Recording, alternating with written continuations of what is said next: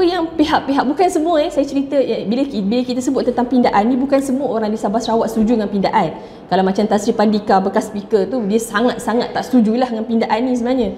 Okey, ramai je yang tak setuju. Okey, tapi yang nak sangat ni, yang duk bangkitkan isu perjanjian 1993 lah, macam-macam benda lah dikaitkan dengan macam-macam benda. Kita balik kepada apa perlembagaan kata, sebab perlembagaan ni adalah persetujuan kita semua rakyat Malaysia. Dalam perkara 4 Perlembagaan Persekutuan menyatakan bahawasanya Undang-Undang Utama Persekutuan adalah Perlembagaan Persekutuan. Ayat dia, perlembagaan ini ialah Undang-Undang Utama Persekutuan dan apa-apa undang-undang yang diluluskan selepas Hari Merdeka yang tidak selaras dengan perlembagaan adalah tidak sah setakat ketidakselarasan itu. Maksudnya, apa-apa saja dakwaan, klaim, dokumen lain, bila benda tu semua kita dah transfer masuk dalam perlembagaan, perlembagaanlah undang-undang yang kita rujuk, bukan dokumen lain. Bukan dokumen lain.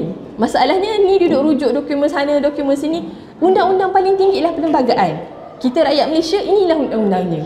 Apa bangsa, apa negeri, apa agama, inilah undang-undang ni yang kita semua dukung, sebab bila kita angkat ikrar kita rukun negara, keluhuran, perlembagaan, kedaulatan, undang-undang.